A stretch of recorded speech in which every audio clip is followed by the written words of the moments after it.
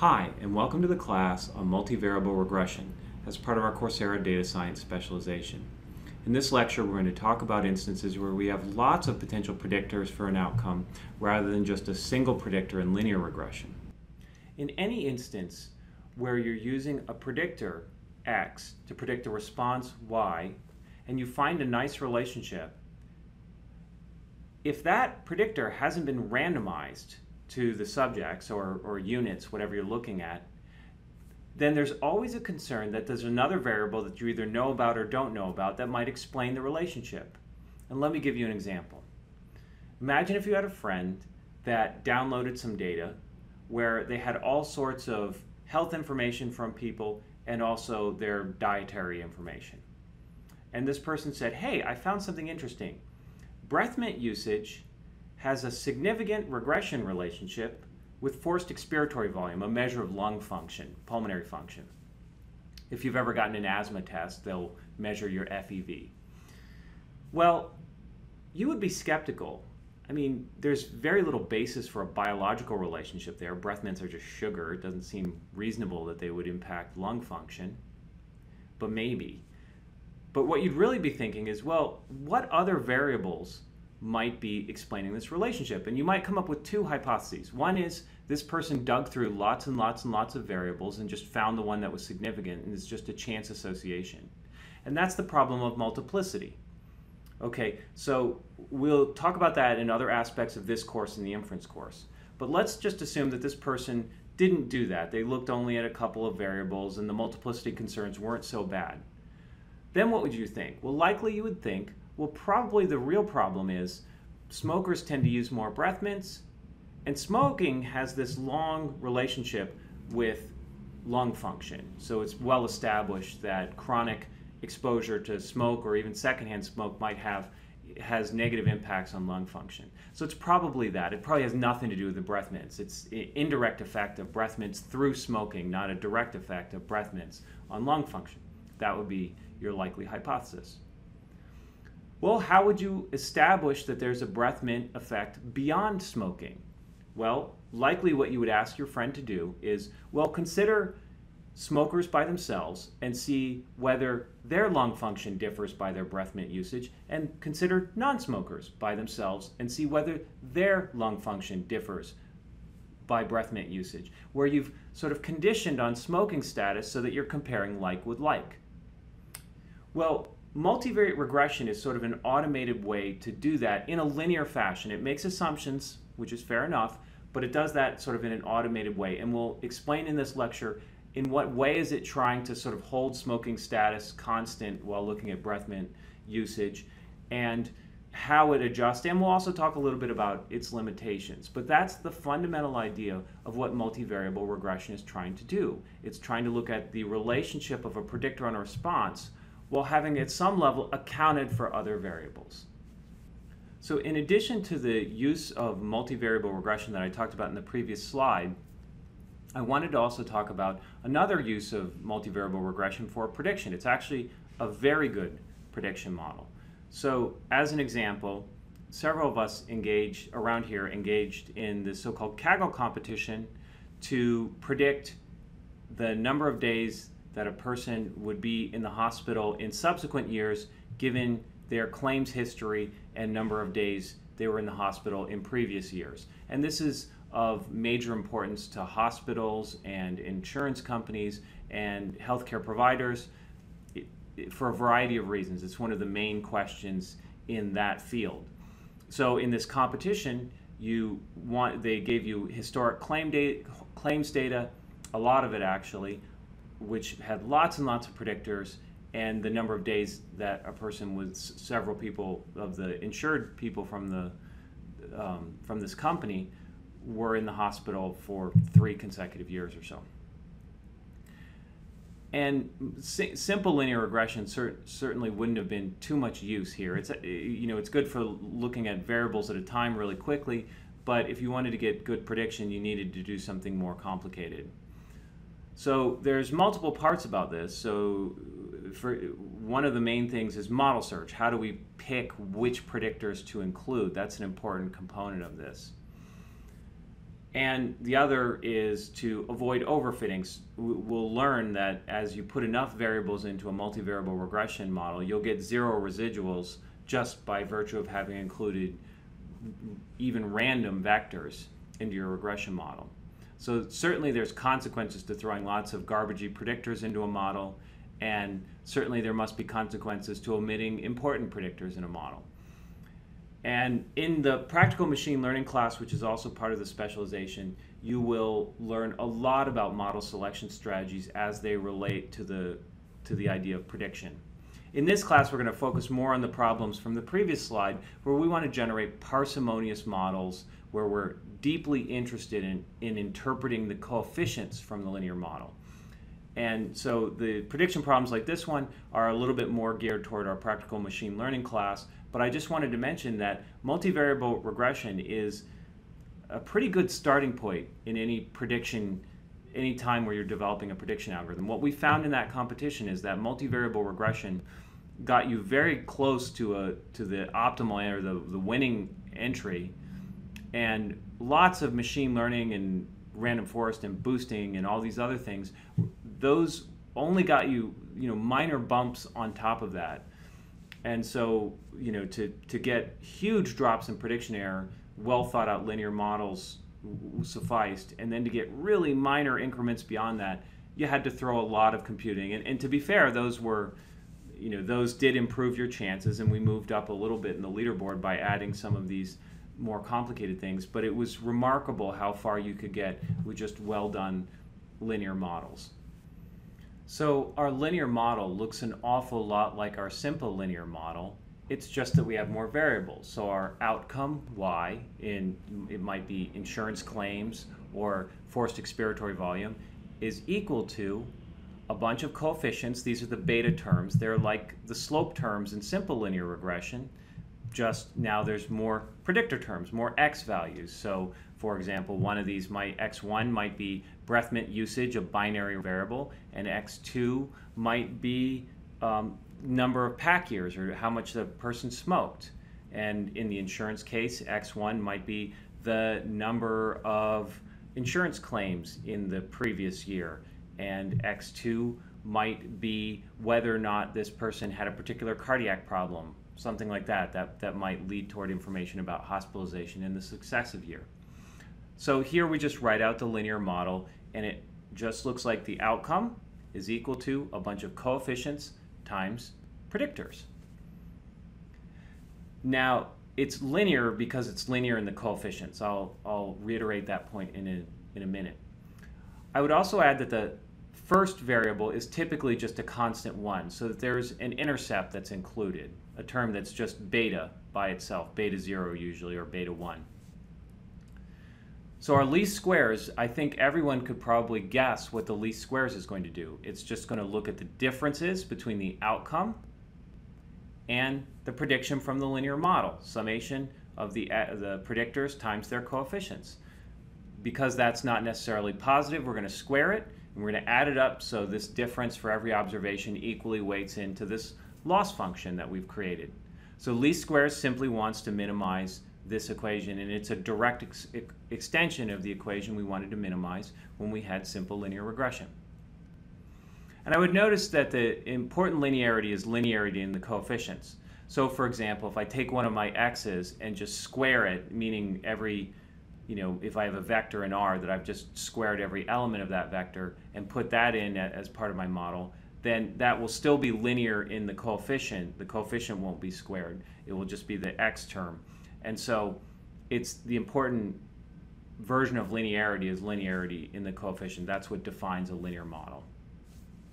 So let's talk about how you actually get the estimates, or how R or whatever figures these things out. And I'm going to go through a derivation, and again, if this is not your thing, then feel free to skip over this part of the lecture.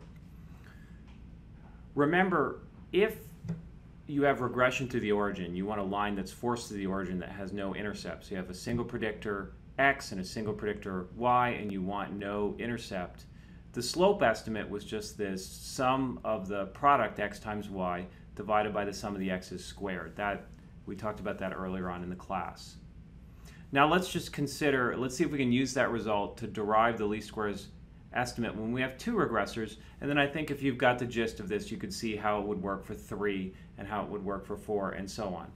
Okay, so derive is maybe a bit of an ambitious term as to what I intend to do here. What I guess I mean is develop, and I'm going to ask for those that are interested to fill in the details on their own, but what I'm going to do is simply develop the estimator a little bit. And the reason I'm going to go through this development is I think it illustrates what multivariable regression is doing.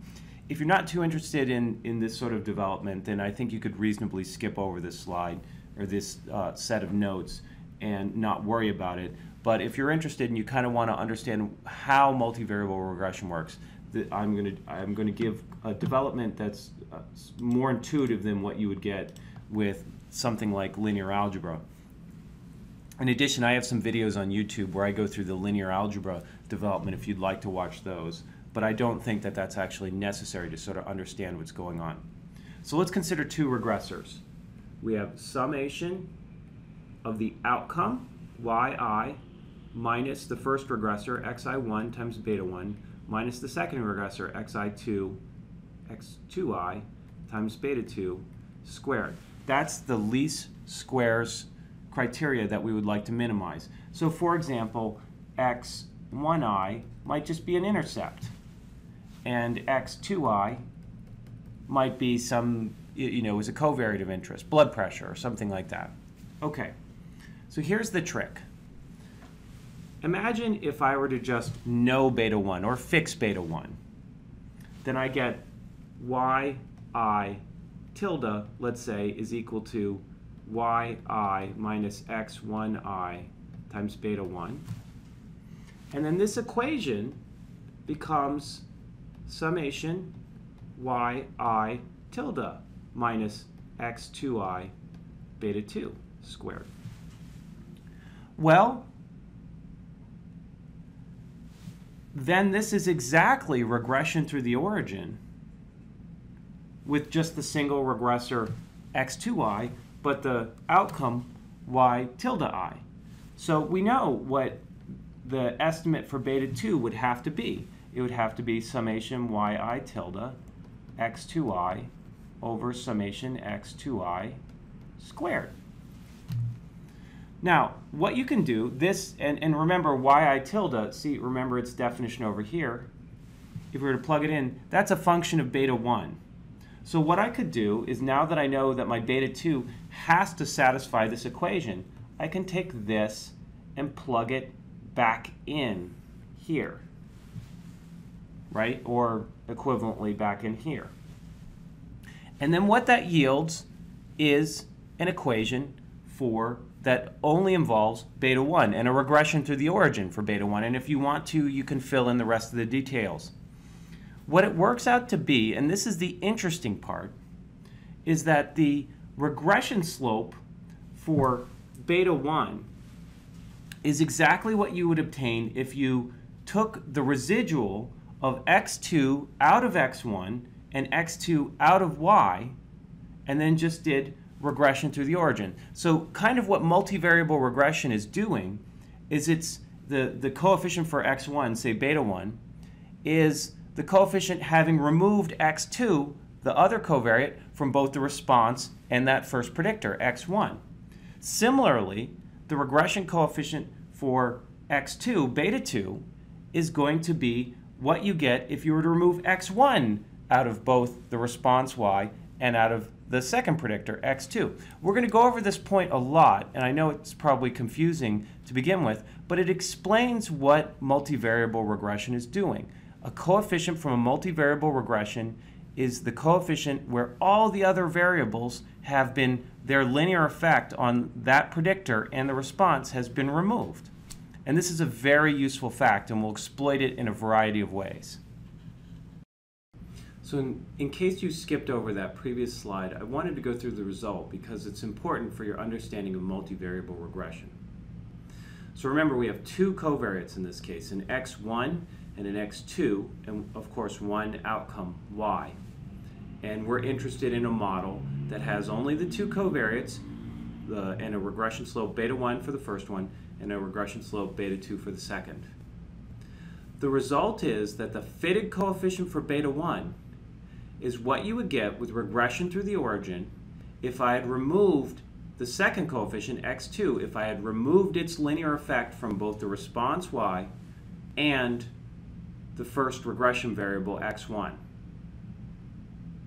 So that's the sense in which multivariable regression, the sense in which the coefficient for x1 has been adjusted for the effect of x2, because the linear effect of x2 has been removed from both the response y and the first predictor x1.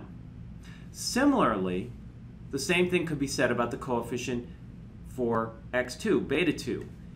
Once we get its estimate, beta 2 hat, it is what you would get if you were to remove the effect, the linear effect of x1 out of both the response y and the second predictor x2.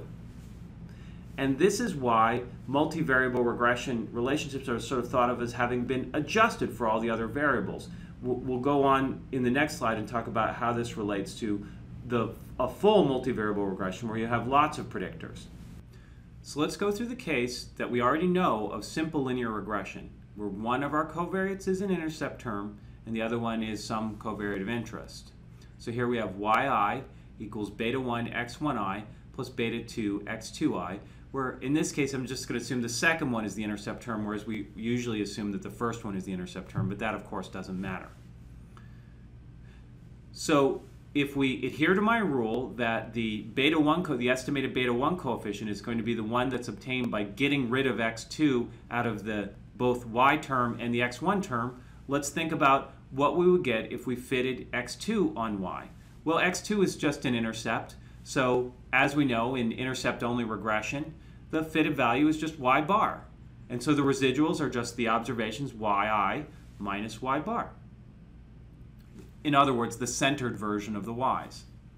And then if we were to fit x2 on x1, again, x2 is just a constant. If we were to do the fitted values, the coefficient would just be x1 bar, the mean of that covariate. And so the residuals would just be x1i minus x bar, the centered version of that covariate. So getting rid of this intercept term from the y is just centering that variable, and getting rid of this intercept term from x1 is just centering that covariate.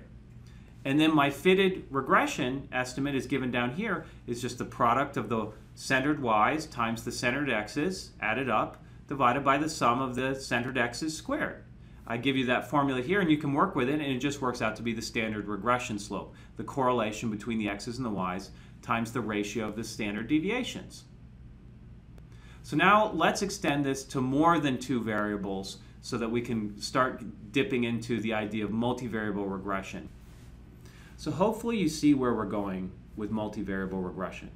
Our least squares criteria is now the distance between our observed outcome, yi, and x1 times its coefficient, all the way up to xp times its coefficient, the squared distances between those. If we only have two regressors, an intercept and a slope, this amounts to minimizing the sum of the squared vertical distances between the outcome y's and the predictors and the prediction on the line. If it's three regressors, an intercept and two regression variables, then the fitted line is, or the fitted construct is no longer a line, it's a plane, and the least squares criteria is minimizing the sum of the squared vertical distances between the outcomes and the plane. If we take more than three variables, an intercept, and then let's say three covariates, then we can't visualize it anymore. So, but it's sort of the generalized idea of the distance, the vertical distance between the y's, and some generalized version of a plane.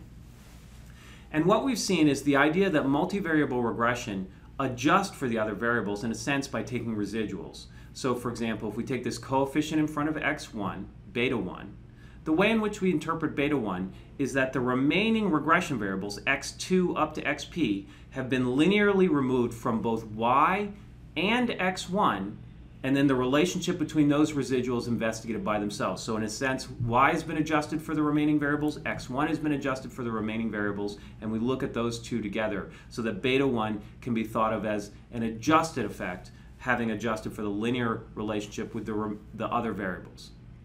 So what we're going to do now is go through some computer experiments to illustrate that this is how LM works. And then in the next lecture, we're going to go through some examples and how we interpret the coefficients in a context. So let's demonstrate how this works. So I'm going to do a simulation where I have 100 observations, and I'm going to generate 3 predictors, an x, x2, and x3, and they're all just standard normals. And then my y is going to be an intercept, which I'm just setting to 1, plus x, plus x2, plus x3. So all my coefficients are theoretically 1. So the population model used for simulation, they're all 1. And then I'm going to add some random noise. That's the error term. So let me get my residual for y, having regressed out x2 and x3. And remember, LM by default contains an intercept. So resid takes the residual. And then let's do the same thing for x. And remember, LM takes an intercept. So this is the regression of x with x2 and x3 and an intercept removed. And then I'm going to get the regression through the origin estimate with these 2 residuals. And that's 0.11053. And I can also show this with LM because I can do LM. The y is the residual y is the residual x, but I have to take out the intercept. And let me get the coefficient. It should just be the one number now, and show you that is it exactly the same thing. But now what I wanted to point out is that this coefficient is the same coefficient as if I regress y on x, x2, and x3, and an intercept. There you go. And you see the x term right here is exactly the same as the regression through the origin estimate with the residuals. So again, that just goes to show you the way we interpret, or the way in which linear models adjust the regression estimate with respect to the other variables. It's sort of like the effect of the other variables has been removed from both the predictor and the response. So let's go through how you interpret regression coefficients with respect to the model right now. And then again in the next lecture we're going to go over specific contextual examples. So our regression predictor, given that our collection of covariates take a specific value, x1 to xp, is just the sum of the x's times their coefficients, right? That's our linear model. Well, just think if one of those regression coefficients, let's just take in specific the first one, is incremented by 1, right? So instead of taking the value x1, it takes the value x1 plus 1. Well, then that's just the same equation, but that first one is now x1 plus 1 rather than x1. So if I were to subtract these 2 terms, the expected value of the response, where the first coefficient takes the value x1 plus 1, minus the expected value of the response, where the collection of coefficients are just the x1 to xp values, then you'll see that that works out to be beta 1. So notice all these other x2 to xp were held fixed in all my discussion. So x2 to xp were held fixed, and x1 was incremented by 1 unit, whatever the units of x1 is. So the interpretation of a multivariable regression coefficient is it's the expected change in the response for a unit change in the regressor, but holding all the other ones constant. That's the essential part of interpreting a multivariable regression relationship, is it's holding the other ones constant. And that way, it also, the interpretation you can think of as being adjusting for the other variables, because we have to hold the other variables constant. So again, in the next lecture, we're going to go over a bunch of different contextual examples, but that's the mathematics behind the interpretation right there. And then I'm just going to go right now through a laundry list of the basic components of the linear model, because they're just exactly the same as in simple linear regression. So remember, if our linear model is our outcome y, is just now, instead of a simple linear regression, is the sum of a bunch of predictors times their coefficients plus an error term, and we're going to assume that error term is normally distributed, we get a bunch of properties. And so we're going to just rifle through these properties, and then I think when you go through the examples, you'll internalize them a little bit better. But these should all be pretty familiar, because they're basically the same as what we did for linear regression, just now we're plugging in some more coefficients.